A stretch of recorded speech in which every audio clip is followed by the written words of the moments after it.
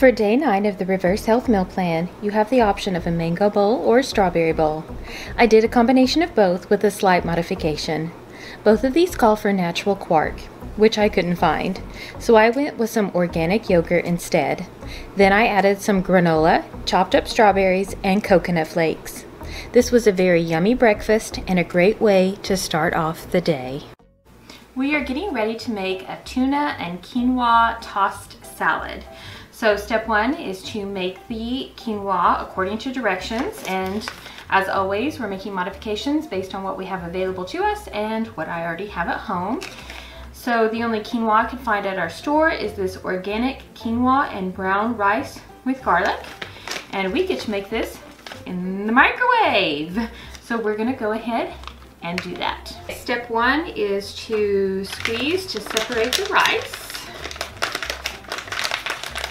I'm going to squeeze and separate all the rice here.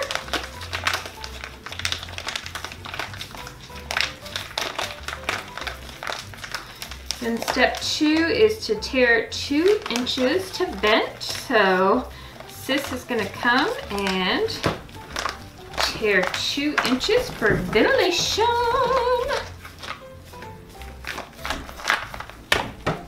Vent it. 2 inches. 2 inches.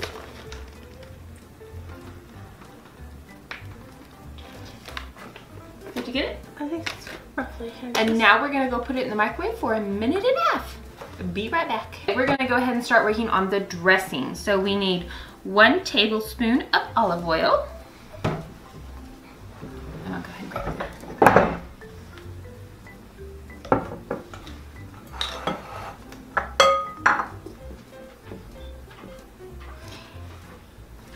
Let me move the bowl out of the way so you guys can see what she's doing here. Hopefully we can see. Camera's so far away from us. And then we're supposed to have 2 teaspoons of red wine vinegar. I didn't purchase that, and I had rice vinegar for another one, so we thought, hey, we'll give it a try. So we're going to have 2 teaspoons of rice vinegar. I don't know why I went back to reading the instructions when I literally just said no. How full is that? That was fine. Okay. I couldn't tell if you, oh my, so strong. I'll just put half because I think I might have spilled a little. Okay. You may not think it's so overwhelming. I just thought. It is. Okay. And then 1 teaspoon of fresh lemon juice.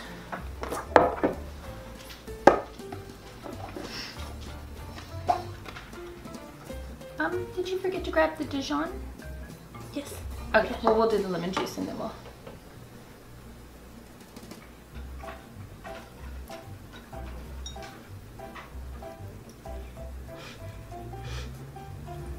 I can go get that one.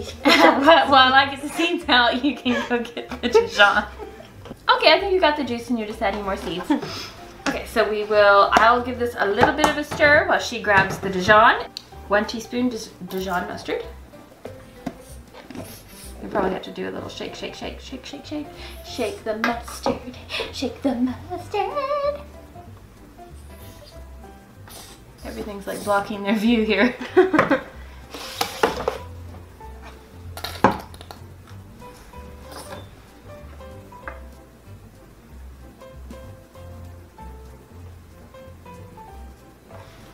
Okay, now we're just going to stir that up. And we're gonna hope for the best, because I can still smell the vinegar so strongly. Yeah. So we might remix it, we'll see, depending on what it tastes like.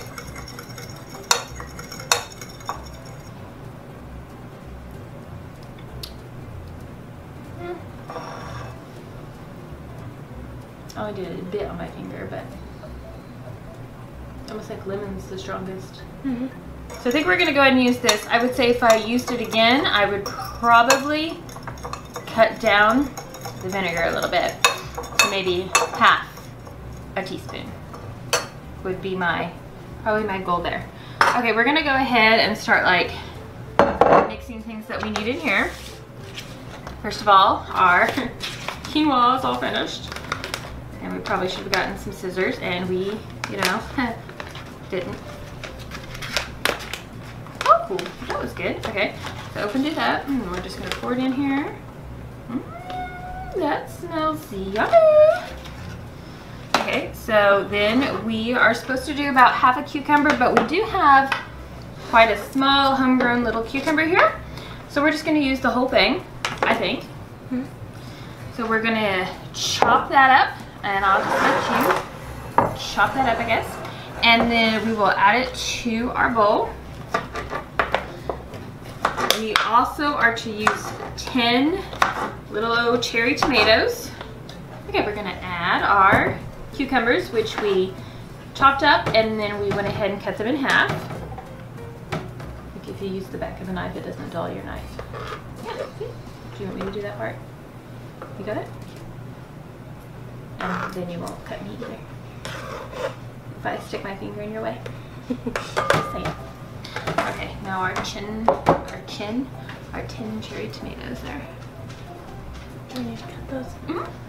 Chop those up. Oh! While she's doing that, I was supposed to...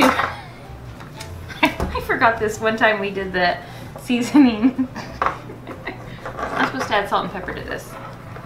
So while she's chopping up the cherry tomatoes, I'll add a little pepper and a little salt and give it a little taste. Little.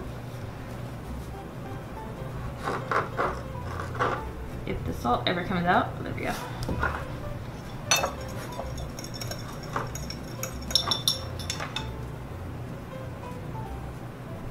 See if you think it needs more or less.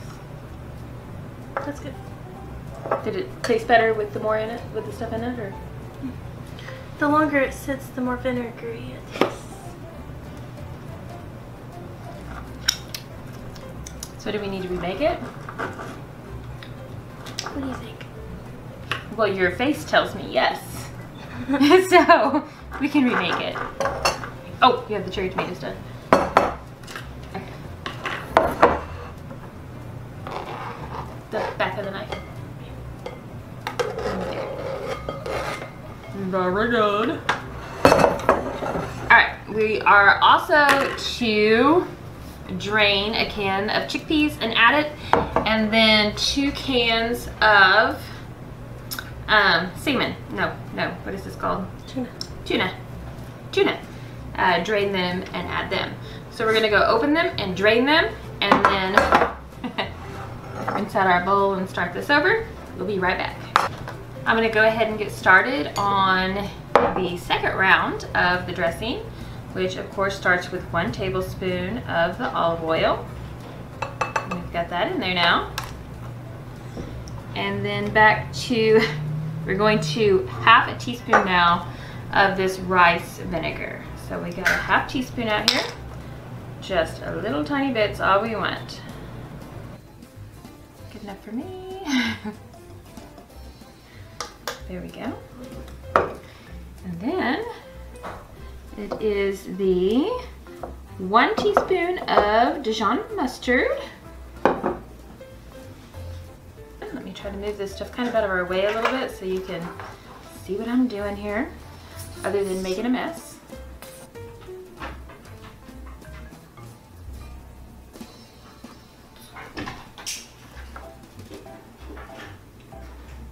Then we're still going with the 1 teaspoon of fresh lemon juice. So we've got our other half of a lemon that we're gonna use.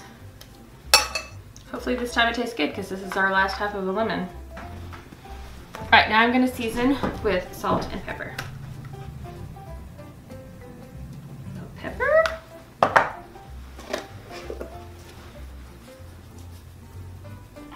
Salt. Stir, stir, stir. Feel free to come sit down, sis. You don't have to stand there waiting. Sis went ahead and went and drained our chickpeas and tuna.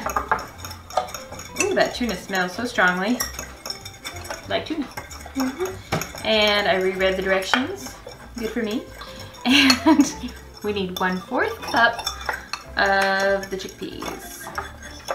All right, we're gonna go ahead and add feta cheese. We're supposed to add a tablespoon, so I have my 1/2 tablespoon here.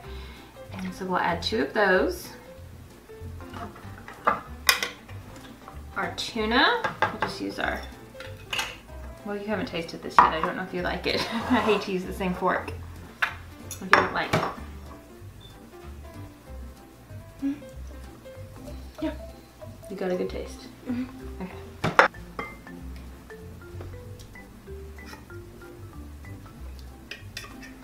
So, tuna number 1.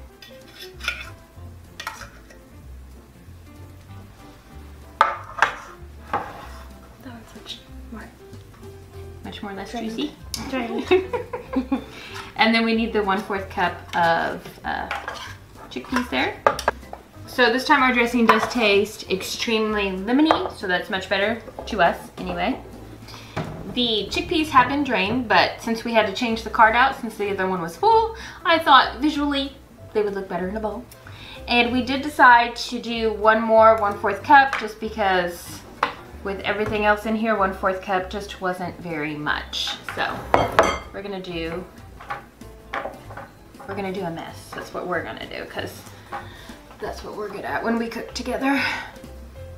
We both just outdo each other. And my dog likes it. Okay. Stir, stir, stir.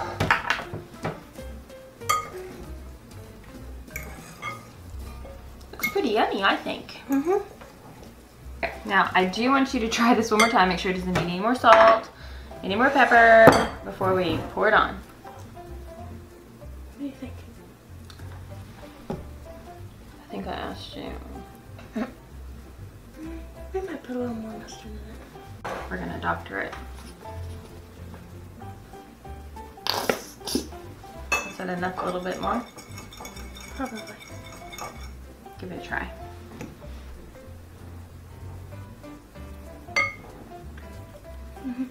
We have decided it's delicious, maybe.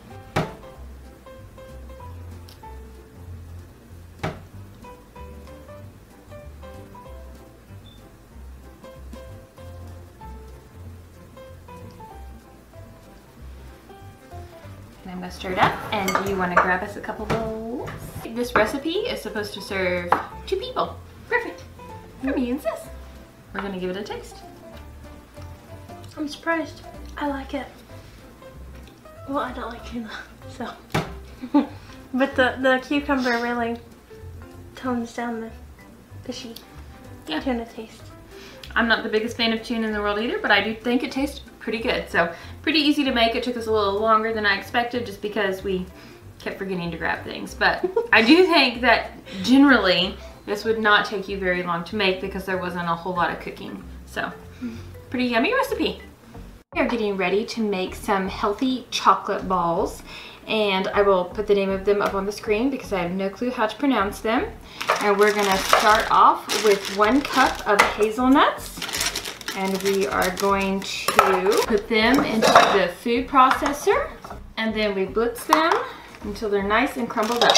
Okay, we're gonna have to blitz them a little at a time because when we filled it up with the cup, it kept spitting the blade out. We've got them all pulsed up, so we're gonna start adding our other ingredients. 2 tablespoons of cocoa. And then we were supposed to use, I think it was like agave syrup or something, but I looked up to see what that was, and they said honey was an alternative, and it was actually a healthier alternative. And I have honey, and I like honey, so we're gonna use honey, 2 tablespoons of that in here. Okay, and then a pinch of our sea salt there, Sis. We need 2 tablespoons of our dark chocolate chunks, and then 1 teaspoon of vanilla extract. And it does say if the mixture ends up being too dry, then we can add some water. Okay, and then we just pulse this until it starts mixing together. Okay, it looks like it started to come together, and we can probably start forming our balls now, so we're gonna do that. We're going to start forming them into bite-sized balls, and then we stick a hazelnut into the middle of the bowl. And then you can serve these immediately, or you can put them in the fridge for later. We are making them now, but we're going to put them in the fridge for later. What size? Yeah, about the size I'm making. Don't forget your hazelnut. I almost think it'd be easier to have the hazelnut and form it around the hazelnut. Yeah.